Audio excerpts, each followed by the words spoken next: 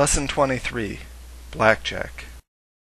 To follow along with this lesson, you will need to create a new console project and add a new file named main.cpp to it, as we did in Lesson 1. This tutorial brings together material from previous lessons to program the game Blackjack. There are numerous variations, but this version has fairly simple gameplay. In this program, you play as a single player against the house, with one deck of cards which are reshuffled each hand. The house hits on anything less than 17 and stays otherwise. A tie is considered a tie without any special consideration for blackjack, and no variants like insurance, double down, etc. have been included. The full code is about 200 lines and is downloadable from our website, zoax.net. The program begins with our header and includes statements for IO stream and C time. Then we have our function declarations, which will be explained as these functions arise. Finally, we get to the main function in line 19. In lines 22 through 24, we seed the random number generator with the time as we showed in lesson 22. In lines 26 through 30, we have a Boolean array of size 52 to keep track of the cards that were dealt. We also have a card count and an array of cards to designate the hands of the house and the player. The arrays are of length 12, since any hand with 12 cards is an automatic bust. Line 33 begins the main game loop, which ends at line 113.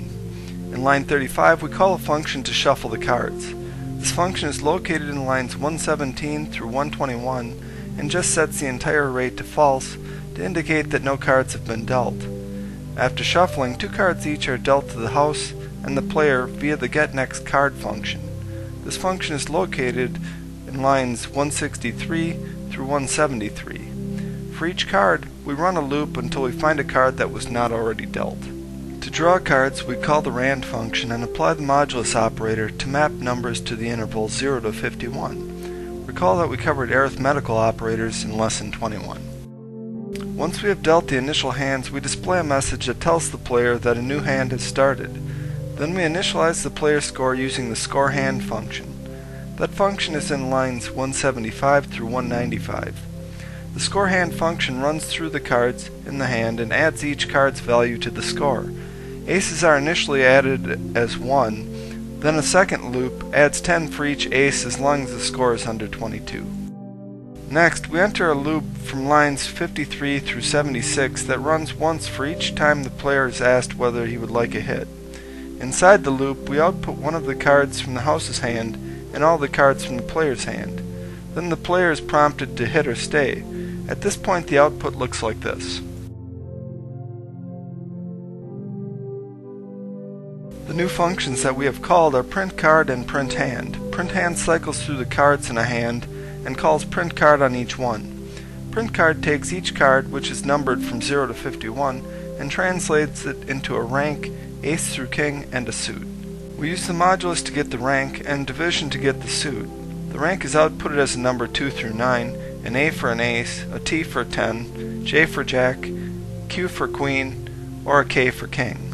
The suit is C, D, H, or S for clubs, diamonds, hearts, or spades respectively. So this output shows that the house has an ace of hearts, and the player has a queen of hearts and a queen of spades.